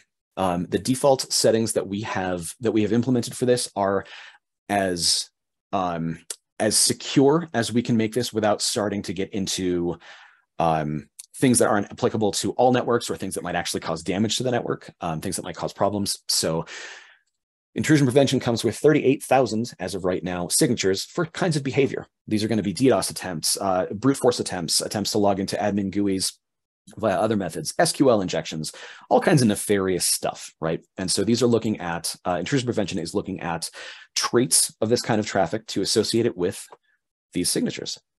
And then we're going to either block or sometimes log the particular traffic based on this recommended action. So these signatures come from a third party called Emerging Threats, and this is what they do. They specialize in characterizing kinds of behavior that can be used maliciously and nefariously. And their recommended action is the right thing. Whatever they tell us to do is going to be the best approach in most cases. And for most of these rules, you're going to see this action is recommended, which is basically you tell us what this behavior is, you tell us how it's defined and what to look for, and then you tell us what to do with it. So if you tell us to block it, we'll block it. If you tell us to just keep an eye on it, we'll just put it in the logs or put it in the reports rather, but we'll let it through, so on.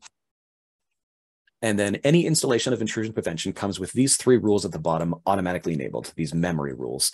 And this is all the bad stuff that there's no legitimate use for, right? Web app attacks, DDoS, unusual client port connections, things like recons, port scans, attempts to log into the admin GUI, things like that. So anything that you really never want to allow into your traffic, that's never going to be good.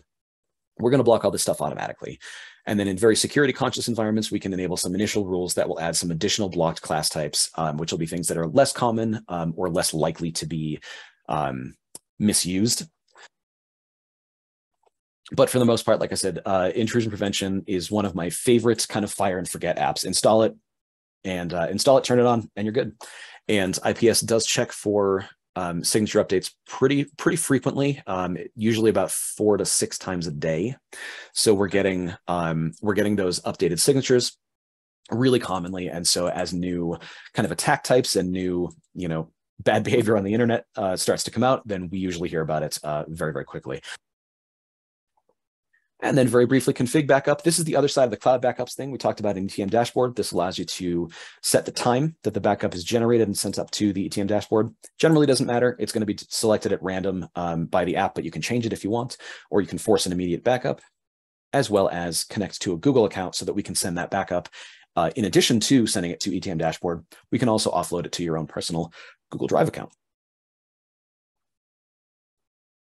And then finally, we've got Branding Manager. This is a fun one. This lets you change the logo. So where we see Untangle here at the top left-hand corner, we can change that logo, as well as some of the information that will be displayed on pages presented to the users, like the captive portal page, the web filter block page. If you want to say, other than contact your network administrator, if you want to say contact John Smith, whomever it might be, you can put that in there, as well as including some kind of banner messages that'll be a little bit more detailed. So kind of strip out some of that branding. And then live support allows us to get support. This allows us to actually just create a support ticket directly from the UI. So that will send it straight into the support team. This is effectively the same as emailing the support team. But if you're already in the UI anyway, it's pretty easy to do that. Very convenient. Absolutely. And speaking of convenience, one of the other things I'd like to point out is going to be, let's say we pop in a threat prevention. We've got this get help button. So we click this. This is context aware, and this will take us to the specific documentation for whatever page we're looking at. So we're looking at that threats tab. This takes us right to the threat prevention threats tab, so that we can see exactly the documentation that we're looking at, or the documentation specifically to the screen that we're on. And very briefly, sessions shows us all the traffic that's passing through the NG Firewall right now, as of the time that the sessions table is either generated or refreshed. The difference between this and reports is this is not historical. So every time I refresh this, you'll see that it changes because these are sessions that are active at the moment, whereas reports are historical back to whatever your retention period might be. Hosts shows us IP addresses that are passing traffic through. In this case, just the local host for some reason is showing up, but every IP address that's passing traffic through the NG Firewall will appear here in your host table, gives you some information about them, what interface they're connected on, whether they're captured through the captive portal, any tags, and if there's a username associated with it, you'll see that here. Devices is historical. This is every MAC address that has ever passed traffic through this NG Firewall. Sometimes you'll see the last seen time is a long time ago. This particular device has not passed traffic through us in a very long time, but we retain this information for posterity, essentially. And then users gives us a little bit of detail about users, whether they are determined by an external source like the Active Directory environment, or we can manually create them. So I can just create a username right here, as well as setting a quota. If I don't want someone to use more than 5 GB of traffic a day, then I can set that quota right there. And once they have exceeded that quota, we then have a number of options based on kind of what we want to do with them, whether we want to block access altogether, we can deprioritize their traffic so they are slow down, so they have less bandwidth, whatever it might be. And we can also automatically set up quotas through bandwidth control as well. So that's NG Firewall. As I said, that's impressive. Thank you. It really is. It's a big product, a lot of knobs, a lot of bells and whistles, tons of features, right? And so it is extremely robust. And obviously, I am. As I said, I'm very proud of this product. I think it's really cool, and I think that it does a lot of really cool stuff. So I do like to really kind of get into the weeds a little bit sometimes with it. But if you will indulge me, I would like to take a couple of minutes to run through the Micro Edge device, which is kind of the younger sibling. I promise it's much faster than the NG Firewall demo. No worries. So I'll pop in over here. I'm going to have to refresh this connection because it's been a while, but let me grab one of these demo units. Q6WL. So this is our Q6WL appliance, which is pretty cool in that the L indicates that this has LTE backup. So, okay. Or not, I shouldn't even say backup. It has an LTE interface. Where are you? There it is. So in addition to the wired connectivity that's got, it's connected via the Verizon network. So we've got a Verizon LTE connection here. We can use this LTE interface as the only internet connection, but obviously it's LTE. So depending on the needs of the network, that might not be ideal, but it makes a great backup interface. And then looking here, this a lot of the settings in Micro Edge, as it is, you know, a descendant, as it were, of NG Firewall, everything's very similar, right? So interfaces are the same. These are your ISP connections. There is the LTE connectivity. This model has built-in Wi-Fi, so it can serve as a Wi-Fi 5 access point, as well as VPN tunnels to an AWS environment. And then the CC tunnel, this is the tunnel interface created by the centrally managed VPN that we talked about back in ETM Dashboard, the software-defined networks. So we've got VPN tunnels that were set up both manually, this AWS thing, and the automated one here. And then our internal networks, including this test VLAN. So we do have VLAN support in both products. DHCP serving, these settings are exactly the same. They just look a little bit different. If we want to create reservations, we can do them here. These are the existing leases. And there's that handy dandy add static button that we talked about that I couldn't show you in the NG Firewall.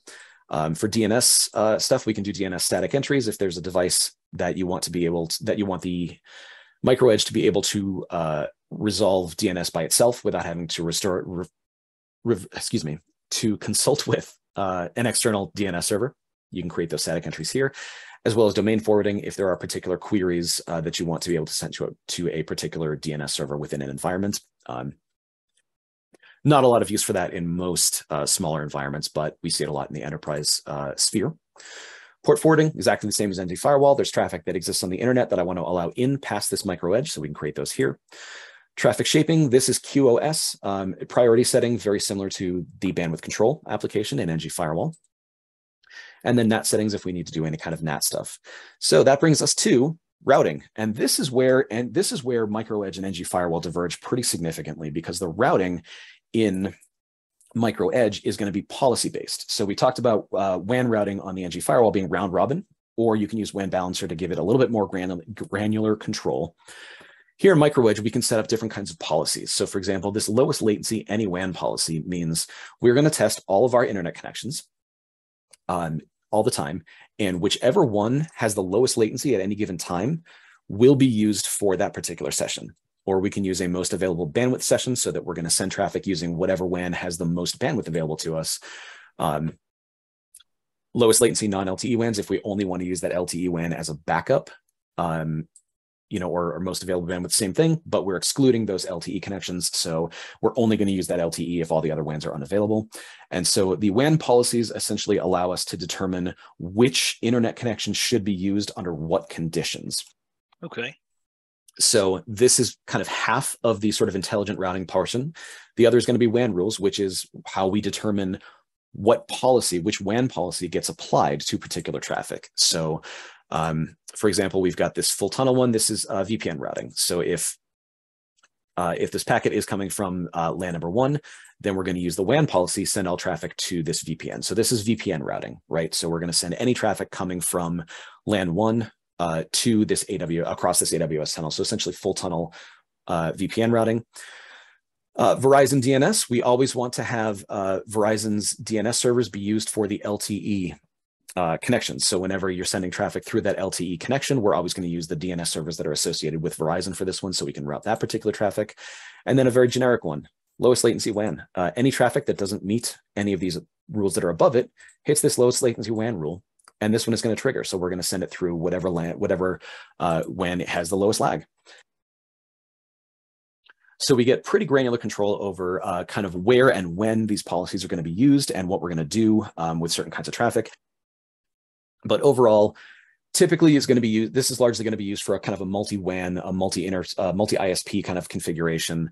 And usually when it lets you do, like I said, it lets you get more granular than just 50-50 or than, you know, specific percentages and stuff. You can configure WAN routing for very specific things. Again, one specific device should only use this WAN or even this particular application. So if we identify any traffic belonging to this application, it always uses the WAN with the most bandwidth because it's a streaming application or something, and that sort of thing. So those two combinations of policies and rules, that's our kind of adaptive routing. And like I said, super granular, super configurable, and very smart. No decision-making required on the part of the admin, especially where we give you a bunch of WAN policies that are defaults that are just going to be the things you're going to want anyway. We want to have a policy for use the lowest latency WAN, always use the biggest pipe that we've got. So those are going to just kind of come standard with it. And that is our adaptive/intelligent routing. Really very cool. A lot of people who are using these in multi-WAN environments really love that feature, as you can imagine. Okay. Static routes. Static routes are exactly what they sound like. If we need to create routes that are not defined in the micro edge itself, typically that would be there is a subnet that is defined downstream of this micro edge, and we need to be able to route between it. So we can create those there as needed. Under the firewall heading, filter rules and access rules, these are exactly the same as they are in NG Firewall. Filter rules govern traffic that is passing through the micro edge. So this is going to be the rules that we talked about, isolating networks from one another, blocking traffic to particular IP addresses, things like that. Access rules, we didn't cover this with NG Firewall, but it's the principle is the same. This is traffic that terminates at the appliance itself. So it's going to be incoming VPN connections, DNS requests from downstream, attempts to access the admin GUI for the device via the web, and that sort of thing. Generally speaking, access rules are, we make them as tight as possible just by default. So usually there isn't a lot that one needs to do in terms of configuration there. And then moving down to services, web filter and threat prevention. These are exactly the same as they are in NG Firewall. Same engine, same rules, same capabilities, just, you know, an extra feature that we can add into this more streamlined appliance. And then upgrades. We can, as I said, we can configure automatic upgrades here. This setting takes precedence over the setting in ETM Dashboard if they conflict. And we can, you know, set it for automatic updates whenever it's convenient. We can turn that off and then manually install upgrades. But the convenient thing about micro edge, and this is not true about NG Firewall, is you can upgrade from a file, from just an image file. And micro edge operates essentially entirely in RAM. It's essentially like a RAM disk OS. So when you perform an upgrade, you just replace the entire image. There's a settings file that governs all of the changes that you've made from the default, but the image itself, the core OS, gets replaced entirely by the upgrade. We just get you the whole new image. And the good part, or the really nice part about that, is it gives you the ability to roll back, because you can just upload an older image at any time without losing any kind of functionality or anything like that. It's extremely rare that you would need to do so, but sometimes things happen. You know, sometimes things happen with upgrades or whatever that might interrupt, you know, connectivity and affect productivity and whatnot. Sometimes you need to be able to roll back, and that is much easier said or much easier done here with micro edge than it is with NG Firewall, which unfortunately requires a full reinstall. And then just some settings specific to the particular device. All right, that I have taken up so much of your time and your extremely patient listeners' time. So I'm going to disable my screen share here. And whew. That is our product offering. That was very in-depth. Thank you so much. It is, yeah. And like I said, I try to rein myself in as best I can, but I get carried away sometimes. So this ran a little bit longer. This ran a lot longer than I intended to initially, but you have hung in with me, and I got to show off all the cool stuff. So I'm very happy for the opportunity to kind of show everybody around. Well, Graham, what is the number one way, if we've got listeners who are interested in jumping on board and signing up with Arista and getting their toes wet with it, so to speak, and playing around with it? What's the best way they can get started? I would say you are welcome to go to our website, edge.arista, arista.com. And that's got a wealth of information that you can kind of look over. You can contact our sales department. They are going to be kind of the jumping off point for a lot of stuff, whether you're considering purchasing, whether you want to do, like I said, I do a lot of demos like this for individual users, and they're typically even more technically in-depth than this one was. So if that's interesting to someone, if they want to see like a really in-depth thing, if they want to kind of talk about, you know, right sizing for their network or capabilities, features, and everything, how to use it, how to deploy it, I'm happy to help out with that. We also have a team of really great sales engineers who are capable of kind of dealing with that. But yeah, contacting sales is usually going to be the best way to get started with most of that, especially if you have an interest in becoming a partner or an MSP. You need to go through them. And you can email sales at edge.sales@arista.com. And like I said, they'll be happy to you know, involve me or involve the SEs if we want to get some demos going. They can help with pricing. They can help with, you know, pretty much anything.